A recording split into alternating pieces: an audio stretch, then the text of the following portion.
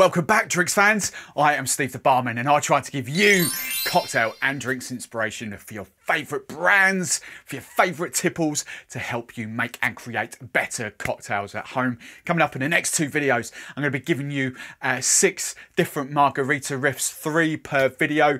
The Margarita that I'm going to be focusing on is kind of or basing these on is the Tommy's Margarita. It's my favourite way of drinking kind of a margarita. Essentially, we're swapping out the orange liqueur or orange curacao that you would use for agave nectar, so taking Grand Marnier or orange curacao, or what I do, Fortunella, and sort of swapping it out. So the Tommy's Margarita is essentially a 3 ingredient cocktail. Your tequila, and the tequila brand I'm using is Cazcabel. I've got them all up there and we're going to be featuring them: the coffee, the honey, the coconut tequila, the reposado and the blanco.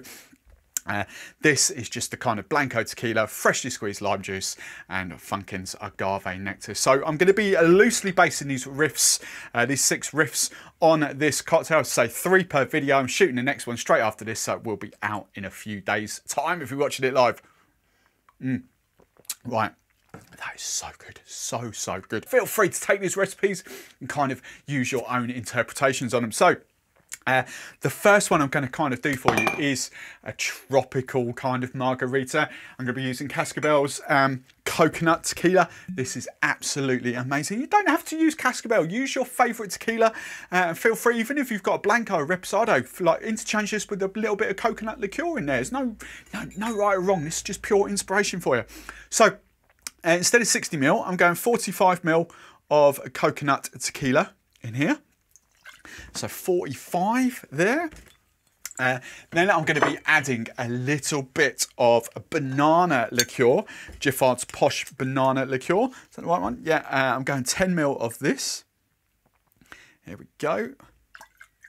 And then I'm going to be adding 10 ml of pineapple, Giffard's Posh pineapple liqueur as well. So there we go. There's that. Lovely. So we've got pineapple, banana and coconut. Absolutely delicious. This is the first one. Then I want some freshly squeezed lime juice. I've kind of got it here ready to go. 30 ml, 1 ounce of that. And then just your agave nectar. As you'll see from this, this is properly thick and luscious, this one. And because of the sweetness, I'm sticking to the 15 kind of ml, half an ounce of agave nectar. It's like honey. Here we go. Look at that. Oh, that's proper nice. That is. Right.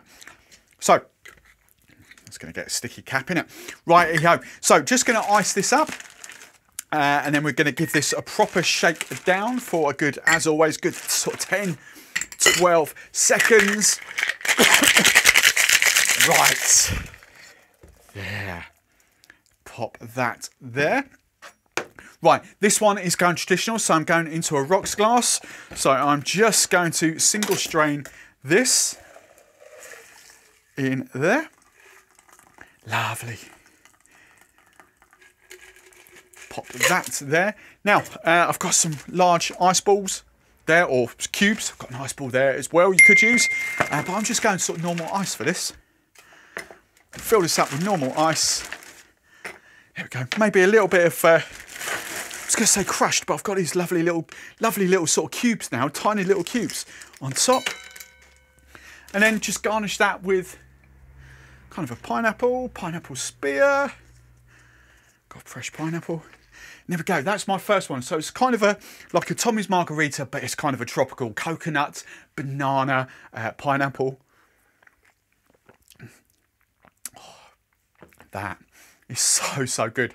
I love that. Right then, the second one I'm going to kind of do for you. It's just a very simple, quick flip on a strawberry margarita. No blended, nothing frozen here, just proper. So for this one, I'm going for the blanco tequila, because I'm going to let the strawberry flavours do the work. So again, I'm going 45 ml of blanco, because I'm going to use strawberry liqueur in here. So 45 ml of blanco. Tequila. I'm going to use my lovely sort of strawberry liqueur, and I always have to use a little pourer for this one because the strawberries keep coming out. So I'm going 15 ml of strawberry liqueur in there. And then I'm going back to, pop that to one side. Then I'm going back to my sort of standard, my lime juice and my agave nectar. So 30 ml of lime juice. And feel free to adjust the sweetness. I think this is bang on perfect for these. Like the sort of the 2 ounce, 1 ounce, half an ounce for that, but feel free to have a little play. So again, we're going 15. Look at this. Oh, I might have some of this on toast. Oh, so good. So good. Right, get all that in there. Then we're going to do exactly the same thing. I'm going to leave the cap off because it's going to get all sticky. Same thing again, so ice up. You could use strawberry puree, you could use strawberry syrup, you could use whatever, fresh strawberries, strawberry jam, doesn't matter. Let's just use, waste not, want not, let's use the same shaker. Again, so hard fast shake, 10 to 12 seconds. Right, that's not all done. Now, this is the other way I love to serve like margaritas. I'm going to go properly in a little Nicanora glass. I'm going to double strain this. So we're getting all the little tiny shards of ice. So if you're going to use puree or anything like that, just use a bigger glass. There we go. You don't want it overly sweet. You want a tequila first and foremost to come through. So, you know, don't drown out that tequila. Don't make it too sweet. Tequila is, if you get this is why I'm using Cazcabel, because it's kind of, I'm not a tequila person, but getting used to this brand is a brilliant kind of entry level, it's doing it a disservice, but brilliant kind of cheaper tequila to get you into tequilas. It's absolutely delicious. Right, I've got a little strawberry wedge there as well. So just the simple kind of strawberry Tommy's margarita.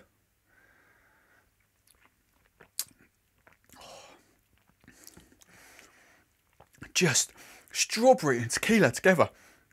Oh, that is magic. Right, now for the third margarita. Let's just use that again. I'm going for kind of a passion fruit sort of flip here. So I'm going to be using a bit of fresh passion fruit in here as well, but I'm going for the Reposado for this one. And again, there's more booze coming in this, so I'm bringing it down to 45 ml for this instead of 60. So there we go, 45 ml of Reposado tequila. Then I'm going for some Pessoa passion fruit liqueur, 15 ml of this. There we go, lovely, perfect. Now, I'm just going to add a pulp of half a passion fruit. We've got a fresh passion fruit here. Where's my spoon? So I'm just going to sort of use the pulp in there as well, because I'm not going to double strain this one. Right, there we go. That's the pulp. Then I'm going back to the standard 30 ml, 1 ounce of freshly squeezed lime juice, and half an ounce, 15 ml of your agave nectar. Don't know if you're especially in America and Mexico, like what are the go-to kind of agave brands that we get over there? Because we've got, I think there's 2 or 3. I forget the brand, but we've got like a brand that you'll see in every single supermarket over here, and I can't think what it's called. But I don't really know too much about agave nectars, I'll be honest. And syrups, that's actually a syrup. Right, lovely. Same old. Same old. Shake, plenty of ice.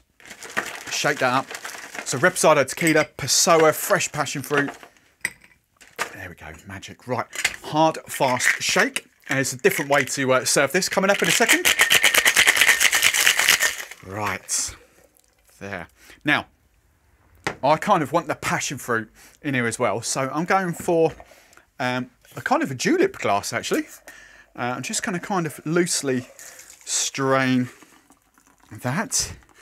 I want a bit of the passion fruit seeds in there. You can always add a bit more. They're all in the bottom there.